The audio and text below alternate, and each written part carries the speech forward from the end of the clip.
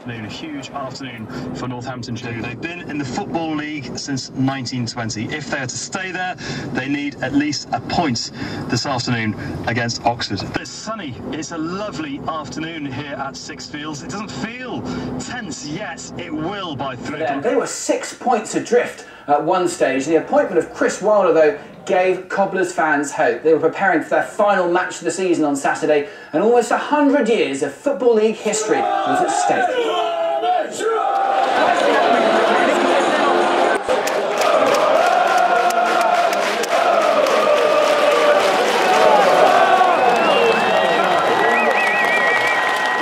Up. The ball driven towards the near post, Constable looks for it, the ball flicks, and it's the back of the net, and there's been a goal here for Oxford, and it's the U's who lead, and things are going to be extremely nervy now as Williams has put Oxford ahead.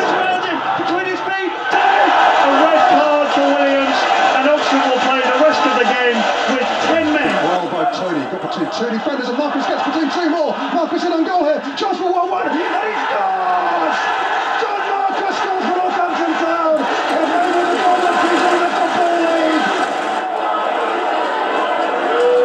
This is Hall just outside the penalty. Thinks about a shot, chips it in, it's touch of Tony. Tony with Anna! 2-1 Northampton down! The Cobblers have scored twice in the space of 3 minutes.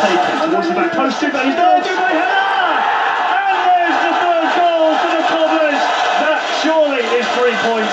That surely is Football League status for next season. The referee blows his final whistle. The Cobblers can celebrate survival.